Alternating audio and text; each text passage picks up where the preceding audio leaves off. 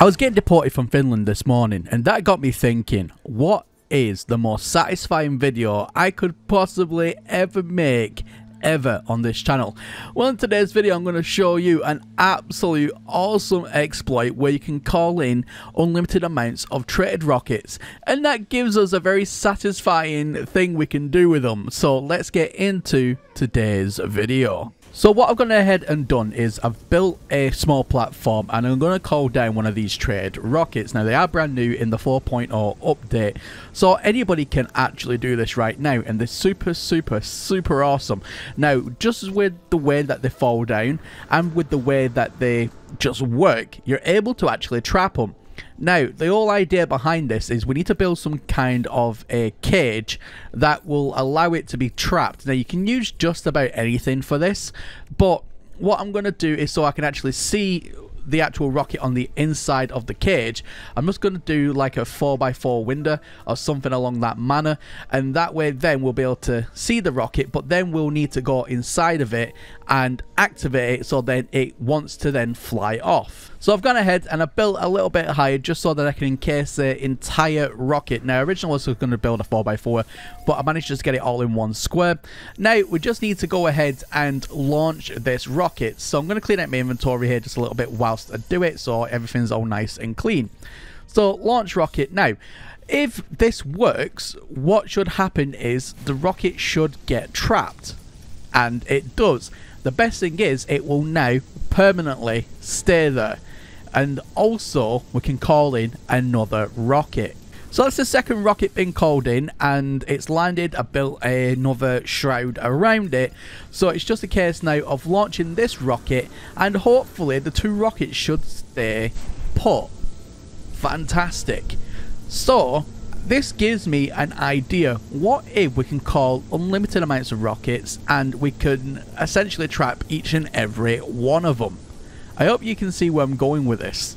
So far so good. The unlimited amounts of rockets seems to be in fact true, and you're actually able to call in as many as you want, but you need to, in order to get the unlimited amount of rockets to start coming in, you need to make sure that it lands, put an item in, launch it so the game thinks that it's gone off somewhere. Obviously it hasn't, and then you're able to call in another one. If you try and call in another one when one's already landed, it doesn't work. It just sends that other rocket away. But you can see I'm extending out this platform, and I'm going to extend it out quite a bit, so I've got some work to do. So far so good. Now, as you can see, more rockets are landing. Now, my whole idea behind this is to trap loads and loads and loads of rockets, and at the end I'm going to try and funnel them all into one specific spot where then I can launch them all back at the same time. It's almost like trying to like pop a spot or something. It's gonna be absolutely glorious, so make sure you stick around until the end in order to see what happens. But so far everything is going to plan. Now, I've managed to get down some of the build time just by building a small shroud just over the top rather than encasing the entire thing, so that will help with the build time with this. But as you can see, I've still got a lot of work to do here. Alright, so that's the first rung done. I'm going to do this again, but on the opposite side. And these rockets are all absolutely lined up. It's actually beautiful. Now, these rockets could actually be used for other things. So, for example, base decorations. Now, with the flames that they give off alone, you could build a fire with these things, or even go even more creative, because the light that they give off as well is distributed equally, and it actually makes an entire base light up. The only problem about building, like, I don't know, lights for these things for like in a base would be the noise. So it wouldn't be probably the most practical use of a light, but you know, it is a use case for them, I guess. But I mean, at the end of the day, we've still got a long way to go here, so I need to get back to work.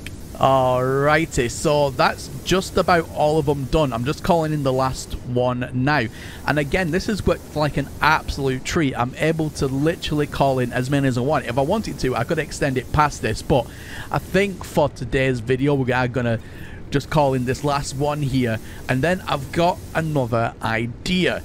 Now, what I need to do is just finishing up, just polishing off the sides here, just make sure that no rockets can escape. if my theory is correct, because the rockets are leaning on the side, that way then they want to go in one direction. So for me, it's they want to go directly to the right. So if I go inside here and I go ahead and just delete these walls, you can see how they start to move across and they start to conjugate into each other. Now, if I just delete this bottom row here, it updates the tracker that these things are obviously using in order to fly from one point to another. So if I go ahead and just start deleting now the shroud around them, they should all conjugate into one spot, which seems to be exactly the case. Which essentially means I can literally just lift the roof off at the very end, and look at that, they can all conjugate in one spot and then fly off, like I said, like pop in a spot. But that's the idea I had behind this. I mean, this is going to be ultra satisfying. Yeah, my madness here right now knows no bounds. And at the end of the day, I terrify myself with what I'm able to do in this game. This is actually insane. Imagine if you was just a normal player right now, flying over the top of this base, and all of a sudden you have 20 of these rockets literally firing directly at you. You would honestly shit yourself. I know I would. But what we need to do is not beat around the bush. We need to let these things go. We need to pop the spot now, and I'm really excited to do this. So here we go in 3, 2, 1. Here we go. Oh my god, look at that. Have you ever seen anything like that? That is insane. Wow. Now imagine we did this on a bigger scale. Holy smokes. So I mean, guys, there you have it. At the end of the day, it is completely possible to trap rockets. Wow, that's really cool. And they just kind of like all just go over there. I don't even know, did they actually just stay there? I don't think they do. Now, I did go and find, or try and find those rockets. However, for some reason, they just did despawn as soon as I got close to them. I did try and reload the autosave as well that I made just before releasing those rockets. I did that off camera. However, when you reload your autosave, the building that, for example, you use to trap them will still be there. However, what won't still be there is the rocket. So it is a one-time use gag. However, it is super fun to build. I encourage absolutely any single one of you to go ahead and build something like this. Even build it a lot bigger than me, but honestly, that was so much fun to do, and it actually didn't take as much time as I thought. Anyway, guys, that's everything from me here today, and as always, my name is Professor Cynical, and I'll catch you all again in the next one. Bye for now.